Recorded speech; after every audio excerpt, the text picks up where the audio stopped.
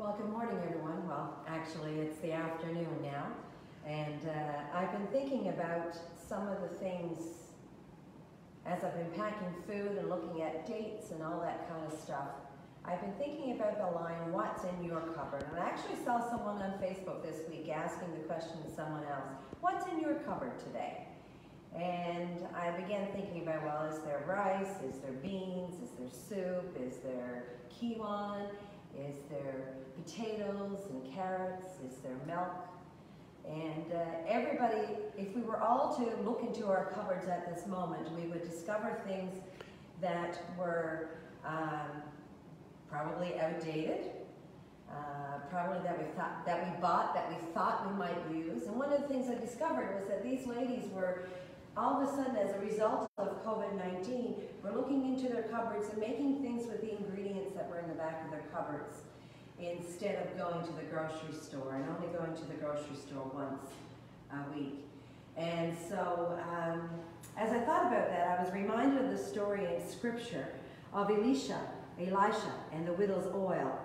And the prophet had died and left debts that his widow and two sons could not pay. And the creditor decided to take the two sons as slaves in payment of the debt. And when the widow begged for Elisha's help, the Lord miraculously provided them with enough oil to sell and pay off the debt. And so the story is about the prophet Elijah was taken to heaven, and this Elisha became the chief prophet. And he faithfully continued to do the work of the Lord in these days. He traveled on his own throughout the countryside. He probably even was sitting on a donkey and being led by a servant, who knows? But he became known in Scripture for his miracles.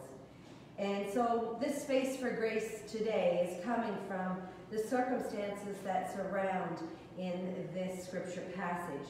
This poor widow approached this prophet, and it's been thought by some that she was the widow of Obadiah. Whether that's pronounced right or not, I don't know. One of the sons of the prophet. And this poor widow was unable to pay her debts. She had only a small amount of olive oil in her home, nothing else of value.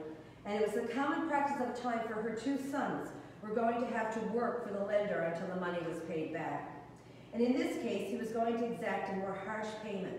They were to become his slaves.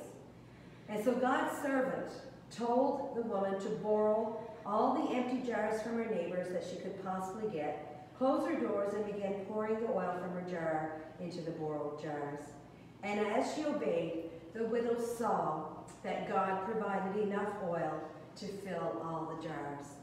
And so today I ask you again the question, what's in your cupboard? Are we seeing it throughout these days that the things that are in our cupboard are being stretched a little further?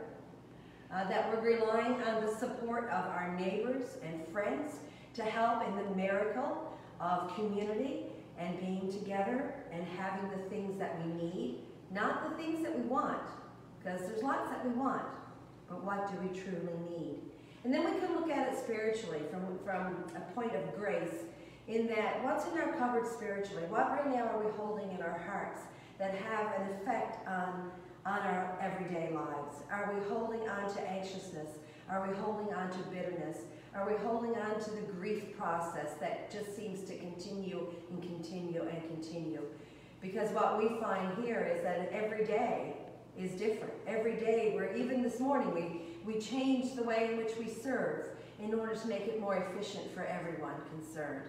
And so as we do that, I ask myself, what's in my cupboard? What am I keeping in my heart right now? Am I hoarding things for a later day?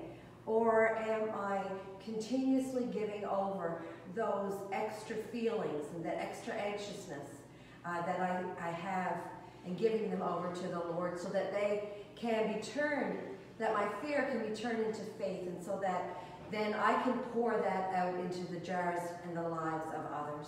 And so today in this space for grace, I come to you and ask you, what's in your cupboard? What can you pour out and give to others?